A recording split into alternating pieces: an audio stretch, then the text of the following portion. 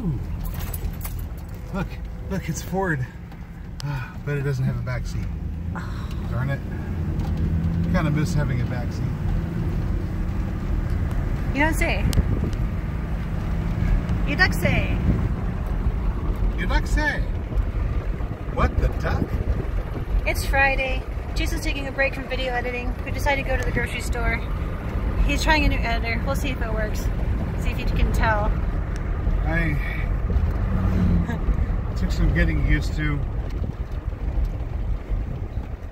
Was kind of frustrated at first because it wasn't like the one I was already used to. But it's, you know, Filmora is a decent editor. Or it seems to be a decent editor anyway. We'll see how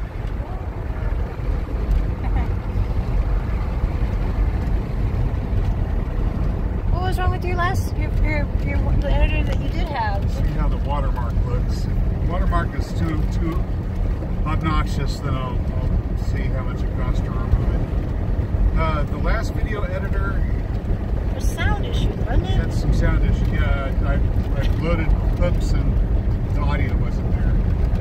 That sucks. I followed the troubleshooting directions for fixing the problem, and there's still no audio. By the way, The we're audio driving would- with the windows down because there's no AC in here. And the audio would play on other, you know, on other media programs, just not that particular one. So VideoPad, I guess the latest update from Windows or whatever it is, made it stop functioning properly.